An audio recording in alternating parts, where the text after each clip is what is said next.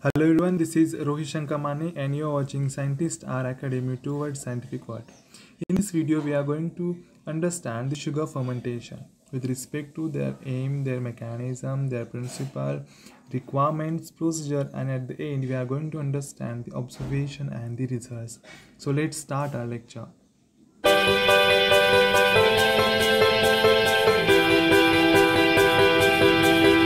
So first, our aim is to determine the ability of microorganisms to ferment the carbohydrates.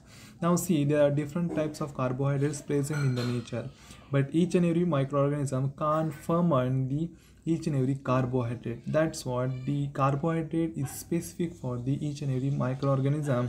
So that fermentation ability of microorganisms, we have to check through the sugar fermentation test. Now here the requirements are culture, that is microbial culture, peptone water which contains sugar, and the reagents are required. Andrade's reagent is required, which is around pH 5 to 8, phenol red, the pH 6.8 to 8.4, and bromothiamyl blue pH 5.2 to 6.28.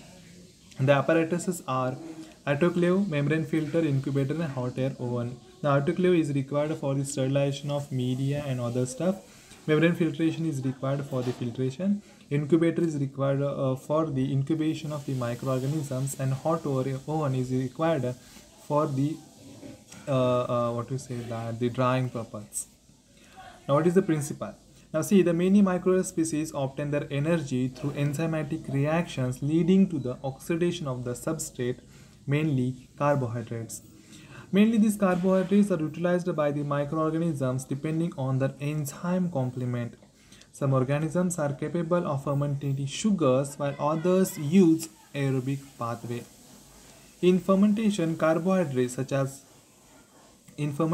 substrates such as carbohydrates undergo anaerobic dissimilation and produces organic acid and gases. Now see, we are familiar with the enzyme plus substrate which gives us product. So this is the simple funda which is used in the fermentation, and the microbes use this funda during the fermentation and they gives us product. Now see here, if you have a substrate, so on that substrate enzyme should act, then and then only the substrate will give us product. So each and every microorganism is specific in their action, that is enzymes are specific in their action. So that's what we have to check, the ability of microorganism, that which carbohydrates will be fermented by the specific microorganism. Presence of organic acid is identified the color change, and gas is bubbles in Durham's tube.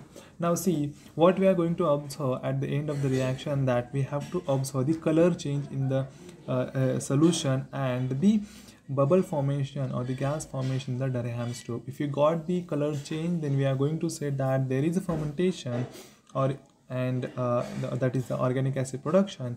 Or if you got the gas or bubbles or some space in the Durham's tube, then we are going to say that there is production of gas.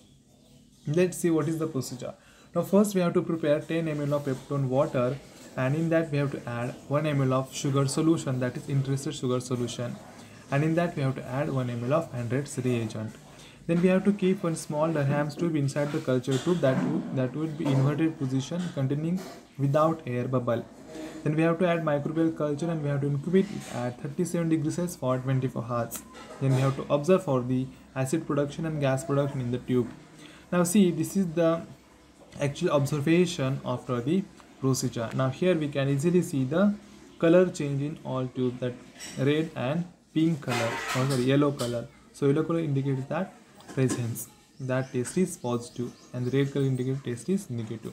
So here the organic acid production is indicated by the color change, while gas production is indicated by the bubble in Durham's tube. So this is what the sugar fermentation test. The sugar is valid from the our protocol, and we have to perform this with the help of this protocol only. So this is all about the sugar fermentation test, how we can observe the fermentation of carbohydrates. So thanks a lot guys.